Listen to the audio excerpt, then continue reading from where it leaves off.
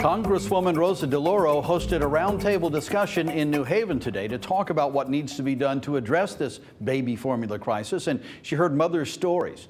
Race and culture reporter Raquel Harrington was there and shares the formula shortage's impact on marginalized communities. As the baby formula shortage continues to grow, Connecticut moms are speaking out in hopes of support and solutions. And it's nowhere to be found. Formulas that were already really hard to find just became extinct.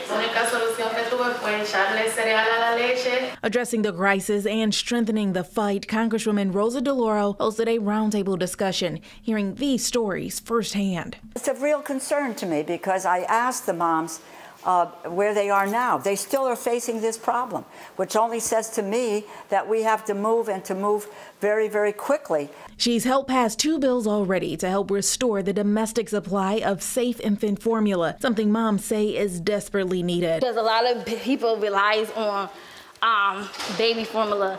A lot of us try breastfeeding, but a lot of us can't produce breast milk fast enough.